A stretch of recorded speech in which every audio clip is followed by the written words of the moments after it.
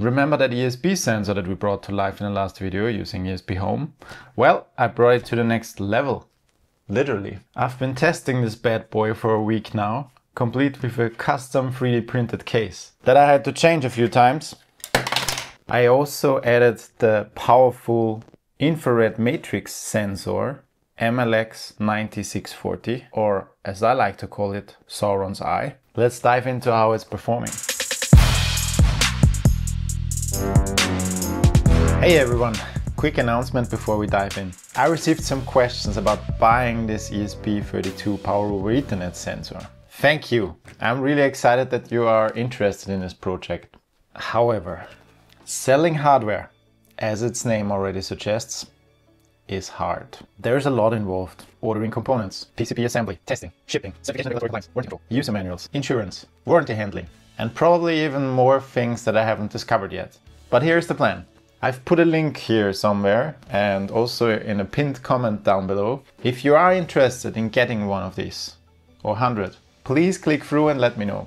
If enough people are interested, I will make it happen. And if you're not interested, no worries at all. Please enjoy the rest of the video. So this is the PCB using Fusion 360 that I love and hate at the same time because it replaces Eagle, and I love Eagle and I hate Fusion for electronics. But I love Fusion for 3D designs and I hate the subscription model. I love how easy it is to use.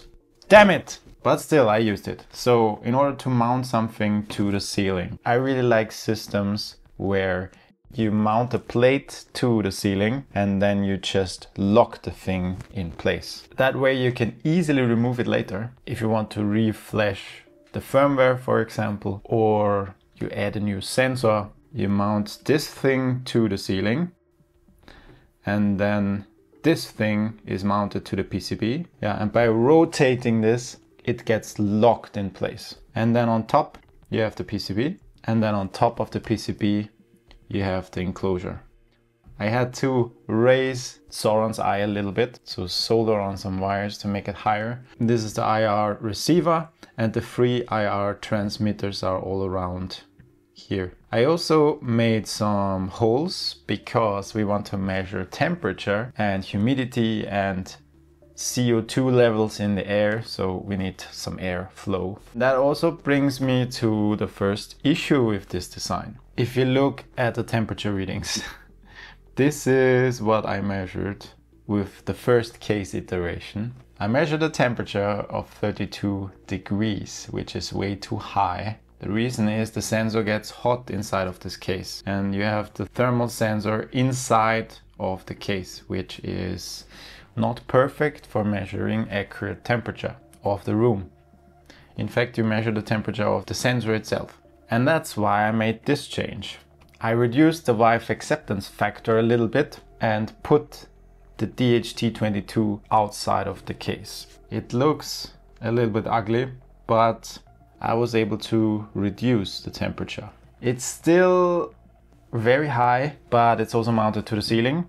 If we take a look at these measurements right here, I can add the temperature of Sauron's eye. Sauron's eye is an infrared matrix sensor and it also measures the temperature, although it measures the temperature of the floor because it looks at the floor. So this is the median temperature that Sauron's eye measures in the last few days. You might be thinking, what is going on here? Why does it go up and down 3 degrees every day in this perfect shape?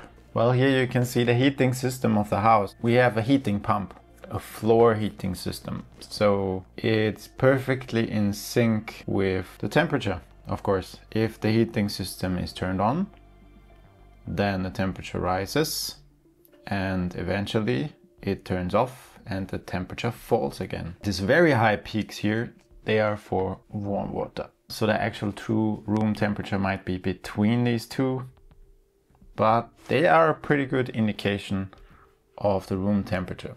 One goal of the sensors is to compare different rooms, and that should be possible with this sensor.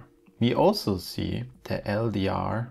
I have to say it's very dark here. It's currently not mounted in the living room. Sometimes you see sunlight and sometimes you see that the light is turned on and off. Not bad. CO2. Yeah, the CO2 levels look pretty interesting. We have some peaks. I guess if someone walks by, we get a peak. And also if someone is at home, then the curve rises. And if no one is at home, then the curve goes down. And we also have a ventilation system. So this also has some effect here. I also added a buzzer control. So I can turn on the buzzer. I can also change the frequency of the buzzer. So this buzzer control is also triggered by the smoke alarm. I brought some matches. Let's set the house on fire. No, let's create some smoke, right?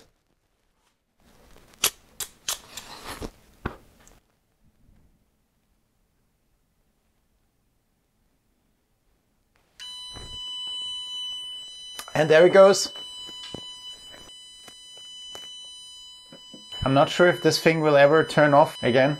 So, oh, better. Yeah, so I connected them. The sensor unit supplies voltage to the RM1000. And if it detects smoke, then it gets the signal. And this thing also outputs an audio signal, because this one doesn't. There is no speaker inside. There's just red LEDs. Yeah, that's of course not enough if there is fire in the house. We now get an acoustic alarm, and we can also trigger other events in the house. For example, turn on all the lights, open the shades, or maybe send an SMS or email if you're not at home and share the good news. Now, Sauron's Eye is absolutely amazing. One very cool feature of Sauron's Eye is this right here. I go to the IP address of my sensor and then the thermal camera. And this brings me to this picture right here. And I get a new picture every second, so I can reload and it sends me a new picture. Let me show you what it does when I go there. So now you see me coming into the room. Now I'm exactly below the sensor and I'm holding the MacBook. Now I continue to walk away from the sensor. Okay, let's go into the other direction. So I come in, below the sensor and away. Isn't that cool? I really like it. I will try to use this information in combination with the movement sensor to get a clear picture if someone is in the room or not. Let me quickly show you how I got Sauron's Eye to work. I found this right here. It is a GitHub repository that supports the IR sensor. Officially it's not supported, so I can use this as external component. Here is how. So you have to add libraries, and that's exactly what I did here. So I added these libraries, and then you have to add an external component.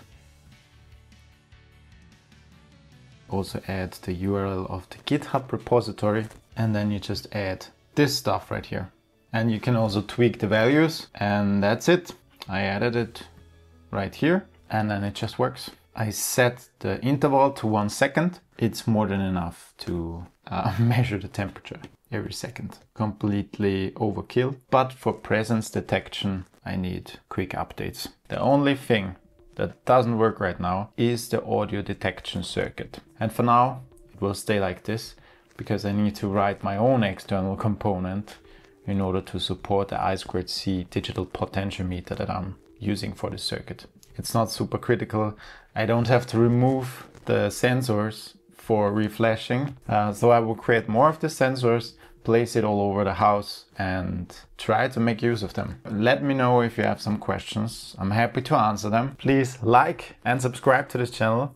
Let me know if you're interested in a smart home. Maybe I should do more videos about how everything comes together. It's quite a big project. I've been working on this for years now. We have some really cool features in the house, and I think it has a unique architecture. Not just talking about the building, but also the electronics. Let me know if you use Home Assistant at your house too, because I love it. It's so great. There is an update every week. It's almost too many updates. Thank you for watching. See you in the next video. I need to fix that audio sensor.